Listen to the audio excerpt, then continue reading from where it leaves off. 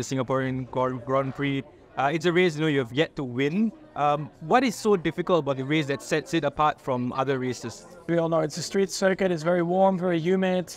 It's a very long race as well. It's always very demanding for us drivers to be here. But I think and you ask all the drivers, are always very excited to be here. How do you fancy your chances this year? So far, we've had a really competitive car. We know that the street circuit is probably not the best scenario for our car, but it's still going to be hopefully a good weekend where hopefully of course we can come away with a win. With every win comes pressure. Do you see it that way in terms of reliving that race to be at the perfection every time?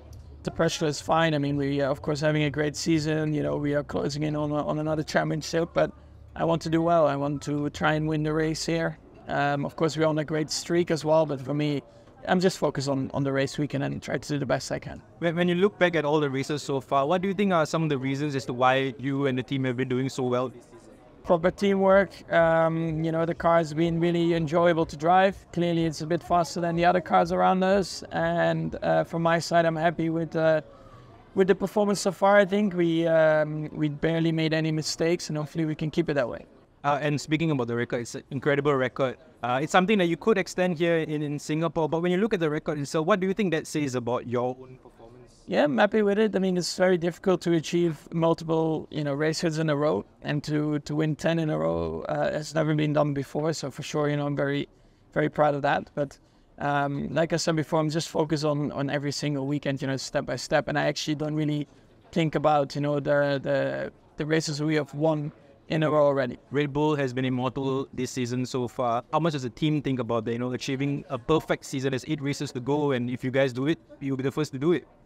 Yeah, we know it's going to be tough. I mean, the competition is very, very close, and especially I think on a street circuit like this. But from our side, yeah, of course, the closer we get to the end, of course, the more it is possible. But I guess time will tell, if it's possible or not. It is very different. Some people say it's not good, some people say it's good. Of course, you want to see maybe closer battles, but it's a fair sport. Everyone has the same opportunities, the same possibilities. So we are just very happy with what we are achieving as a team. In self-assessment, where do you think you rank in terms of the greatest drivers to have done this sport? I'm not really focused on these kind of things. I'm just happy with the performance I'm having and doing at the moment, and of course happy with the wins we are achieving as a team. But for me, I never really said to myself from a little kid onwards, like, I need to be a legend of the sport. I need to be here in the ranking, because rankings they're very irrelevant at the end of the day in terms of the generations are very different, the cars are very different. So to compare like stats, I think is very difficult. When it comes to idols or perhaps sportsmen that you admire, and when you were younger, were there anyone that you looked up to, that you looked to emulate? No one. No, I respected everyone's achievement, but I never really looked up to anyone. I mean, I enjoyed watching other kind of sports and people achieving what they were achieving at the time, but no idols. Okay, sure. That's all. Thank you so much. Yep. Thank you.